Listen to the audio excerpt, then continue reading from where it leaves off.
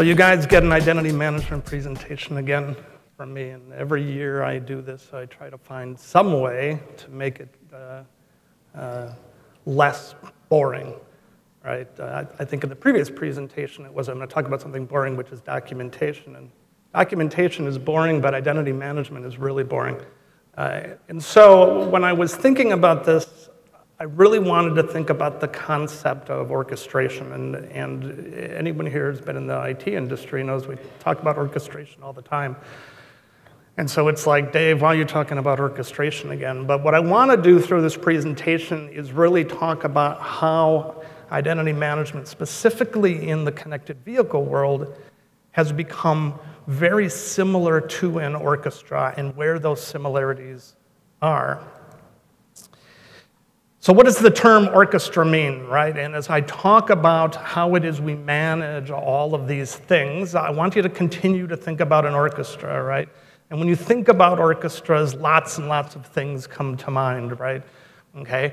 People here probably, some of us at least played in an orchestra, right, in high school or in grade school, right, or did something of that, right? Okay, we understand how the orchestra works.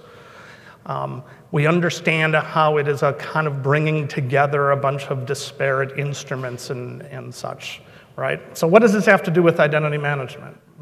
So let's talk about the traditional way, right? Let's talk about what we've talked about previously. So 3-4 years ago when I presented here, what we were really talking about was owners interacting with their vehicles. Right? Owners are people, and so the discussion was about the fact of these people have to authenticate themselves, right? The vehicle has to be identified in some way, and the owner is going to interact with the vehicle, or the vehicle is going to provide information to the owners, right? It's a fairly straightforward sort of model. And so the discussion then was this idea of how do you authenticate a user in a way that is easy that they can remember so they can start their car, for example, or unlock their doors.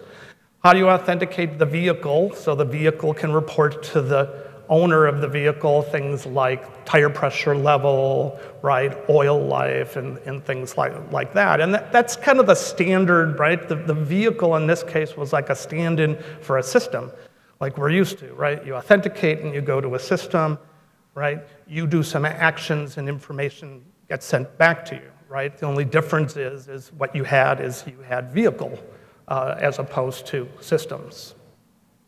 And that model was interesting, right? Until what ended up happening is we introduced things, right? Now, we really introduced two sets of things. About 3 years ago, we introduced all of these external systems, right? What we really called the owner ecosystem. So it used to be the vehicle ecosystem. This was a personal relationship between me and my car. Now what it was is a personal relationship between my vehicle and my ecosystem, right? It's a little bit like getting married. So you don't just marry the person, you have to marry the family. So now the way it works is my car has to interface with Twitter, and it has to interface with Facebook, and it has to interface with my Gmail, and it may interface with other things, navigation types of things that are in the cloud, along with the authentication that has to be done so that I can do the same thing we did in the previous slide, right? Interact with the vehicle in such a way that I have the ability to control that vehicle in some way. But we also then have added things. So now what I would like is I'd like it so that when my car pulls into the driveway, it opens my garage door. And honestly, what I don't want is when my car pulls in the driveway, I'd rather have it not open my neighbor's garage door. Maybe I would like it to do that, but my guess is he wouldn't want it to do that, right? Maybe it's going to interface with my Nest and be able to, as I drive off, be able to do something like set the auto away automatically on the Nest as opposed to waiting for there to be lack of motion in the house because you know that all the cars are gone. So those types of interactions have become really important. So now I have vehicles that have to associate with systems. I have users who have to associate with vehicles because they're owners. I have things that have to associate. And oh, by the way, I'd like to make the user thing more complicated by basically saying I have multiple users of the car. I may have one owner, and that owner may have certain privileges, but the user may be the person who's driving it. So my wife can drive my car, and my kids can drive my car, but I don't want my kids to get my tweets, and I don't want my kids to read my Facebook, and I certainly don't want to get their tweets or read their Facebook. And oh, by the way, I'm the one that gets to park in the garage, and so when the kids basically drive up the driveway, I don't want the garage door to open, because then they'll think they can park in the garage, and I don't want them to be able to park in the garage. So I have this whole interaction now that I have to deal with, right, which makes life much, much more complicated. The problem is it's actually more complicated than that, because we don't just have things that interact directly with my vehicle, they're interacting on my behalf. So my Nest is the Nest that is owned by Dave Miller, and the Nest may do something on my behalf, and it is the provisioning of what I can do that allows the Nest to do something or not do something, right? The interaction between me and my home automation may be dependent upon who I am in that ecosystem. So for example, I don't necessarily want the outside lights to go on as I'm driving into the neighborhood, but I would like it when my wife is driving into the neighborhood. Now, why wouldn't I want it when I was driving into the neighborhood? Well, for all of you here who remember non-connected vehicles, and all of you here who remember high school, how many of you here remember having a party at your house? And how many here remember when your parents came home unexpectedly and you had zero warning and they basically caught you with the party at your house? Wouldn't it be great if my kids knew when I was on my way home from the lake house up north? Not for me, great for them. So I may want to provision that on and off, right? So context is now important for the users. The context of the things are important for the users. And oh, by the way, sometimes I interact through a thing. So a cell phone is a thing, and it is the association of me knowing the PIN number on my phone and the fact that I have that phone that allows me to, for example, unlock my car. So now I'm interacting through things. To make it more complicated than that, we now have to think about timing. So there are many things where in order for event Z to occur, event A and B and C and D had to have occurred previously. So the simplest example of this is, if you would like to start your car from your phone, you have to have first registered your phone. To register your phone, you have to have first logged into the website and gave the phone number of the phone that you want to register to prove that you own that phone, so the phone is registered so you can assign it a PIN, so you can actually type that PIN number in so it can start your car, right? That is a sequence of provisioning events. You don't get to just download the app and say, trust me, this is my car, I'll point it at it, and I can start it, right? There's lots of sequences of events that you would look at and determine how you would provision those sequences in a way, right, that makes sense, right? Does it make sense to interact with my garage door at the same time that the garage knows that there's already two cars in the garage? Why would I open the garage door if the garage is already full? It doesn't make any sense, right? That is a sequence of events kind of thing, right? So it's complicated. To make it more complicated with connected vehicle, right? I talked about this idea that we have owners and we have users of vehicles. Well, we have a whole bunch more than that, right? So now what we have is we have constituents. So the way that it works is, and we've heard this from our OEM partners, they would like connectivity to that fleet of vehicles that technically they don't own anymore, right? You know, the old model for selling vehicles was a sell it and forget it model, right? I sell to you, and as far as I'm concerned, you are now dead to me until you want to come back and buy another car. That's not the way it works anymore. Now I sell to you, and I would love to be able to get telematics information about how that car is behaving in different situations so that I can reduce warranty costs, right? So I can do other things related to giving you a better experience with that vehicle, right? My dealership would like to be connected to my car too. So when the check engine soon light comes on, they would have the ability to say, I can diagnose that. Maybe I could send you an email saying, hey, I saw your check engine soon lights came on. It actually isn't a big deal. We see this all the time. We have the part in stock. If you're available next Tuesday, you can come in and we can do it in 15 minutes, right? So they get some action. I, as the owner, get some input. For those of you who have seen what part manufacturers are doing now, we now have smart parts in our car. So the folks at Bosch may want their powertrain to communicate directly to them because they have a smart powertrain, okay? But on the other hand, the braking system wouldn't communicate to Bosch. So now what I have is I have a data stream from this vehicle that goes to multiple places, all specifically small. Everyone has a role, and somebody has to be able to manage that role. All right, so what does that have to do with an orchestra? Because that's what I started with, is this is like an orchestra. So if you think about it, and I'm sure you guys have kind of seen this connection, right? Imagine the people are the musicians, right? So the people that are involved, the OEM people, the help desk people, the owners, the users, the fleet managers, these are the musicians.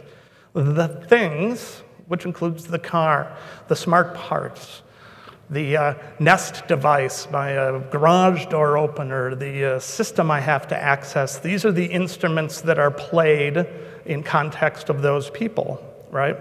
The groups of folks, right? My group of people who can drive my car, right? The help desk I may own, those folks, right? When acting together in concert, they're like the sections, right? The percussion, the woodwinds, and such, right? The score that we're going to play, think of that as kind of the rules engine, okay? What are the set of rules? Does a dealership get unfettered access to where my car is at any time? Don't think so, right? But I'm okay with a dealership getting access to the information when my check engine soon light comes on, but it's none of their business where I am necessarily, right? So think of the score as the rules that you have to do, right? The orchestration of all of this, the ability to give the right people the right information at the right time, that is actually the music that is when we bring it all together. And I'm introducing this new concept, right? We used to call it an identity hub, we used to call it a rules engine, but think of this central spot as a conductor, right? A conductor of an identity orchestra, making sure that the right information gets to the right place. So, I put ta-da in here because it's kind of musical, but I put ta-da in here more specifically because of my granddaughter, all right, who is very mischievous. And one day she stole a can of silicone spray and was sitting in my driveway spraying it on the ground. And I went up to her and said, Riley, what are you doing? And she looks down and she looks up at me and goes, ta-da. So I don't know how you can be mad at that. So I wanted to put that in there. But this is what we see as the identity conductor. Now, you can build this yourself, right? We believe this is something we have, right? But it's more than one thing. It's not a point solution. Identity players will say, it's all about identity. I can authenticate anything and I can tell you what it can do. IoT players say, oh, I can connect to all kinds of IoT networks and I can orchestrate the data between those IoT networks, right? Web developers, right, systems say, oh, I can write you a web application so people can actually go to that, right? API providers are going to talk about the fact that I can create APIs so that you can write mobile apps. You have to have all of this to conduct this identity orchestra. You need to have the ability to do an API development platform because more and more we're writing things on apps. You have to have some sort of portal where people can go. You have to have a robust identity and access management system. People have to authenticate Things have to authenticate, systems have to authenticate and be associated, right? You have to have a management and orchestration layer to orchestrate where the data goes, right? If I'm getting a stream off of the vehicle, does it go to the right place at the right time, right? And then obviously you do need an Internet of Things platform. So what do we learn from Orchestra, right? Identity is no longer about one owner, vehicle, system, or thing. It's about all of that together.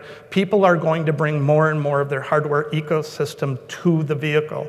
I'm going to have a more connected house. I'm going to want to connect to my Amazon Echo. I'm going to want to connect to my Nest ecosystem. I may want to connect to my Hue light bulb system, right? I want to connect to my connected garage. Plus, oh, by the way, I still want to Twitter and tweet and do all of those sorts of things, right? It is interesting that when orchestras started, right, in the classical era, there was no conductor. The reason they needed a conductor is as they got larger, the folks in the back, the timpani, actually was off beat because of the amount of time it took them to hear the notes from the front. And so they put a conductor in at that point in time to orchestrate this whole orchestra. That's the point we're getting to from a complexity standpoint, is that ability to be able to bring all that together.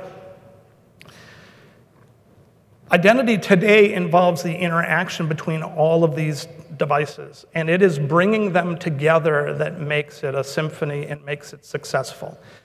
If my connected vehicle becomes another walled garden in my life, then I will use some of it, but it will not become the hub of the way that I connect myself. So if I have my connected vehicle ecosystem over here, I have my Google ecosystem here, which is email and stuff. I have an Apple phone, so I'm part of the Apple ecosystem, and I happen to use some security system, so I have that security system for home automation, right? And they kind of talk to each other, but they don't interact. It's not going to be an experience where people are going to embrace it, right? And they will either find ways around it, right? Or they won't pick your device because you don't interact, right?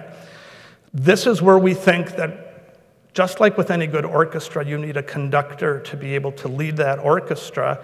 They are basically inspiring and driving the score. There actually was an argument in the music industry as to whether conductors were really necessary.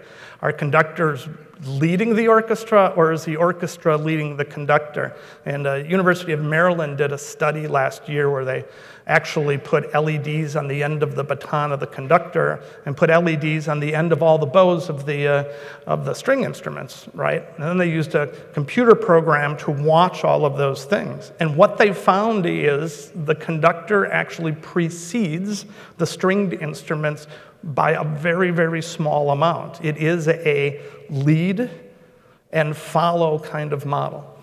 And so that idea of having someone to conduct all of those things becomes a hugely important thing, right? The other thing is the conductor has to be able to deal with disparate groups. Now, disparate can mean separate, which is cool, right? So that's part of it. But in this case, what I mean by disparate is, if you think of a conductor of an orchestra, right, I have the folks that are the woodwinds and, right, the folks that are maybe a brass section and the folks that are the string section, and those are a different group of people who, by the way, play differently. Their scores are completely different. How often they play is different.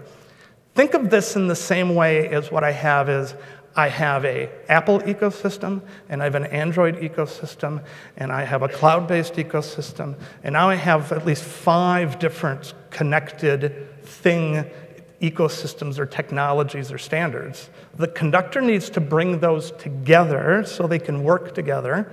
Otherwise, all you have is a string quartet, for example, as opposed to a full orchestra. So the decision that you really need to make is the decision of who's going to be the conductor of your identity orchestra. And if you really want to be successful, we believe that having that conductor is going to be key to the future. And with that, I'd like to thank you. Very much.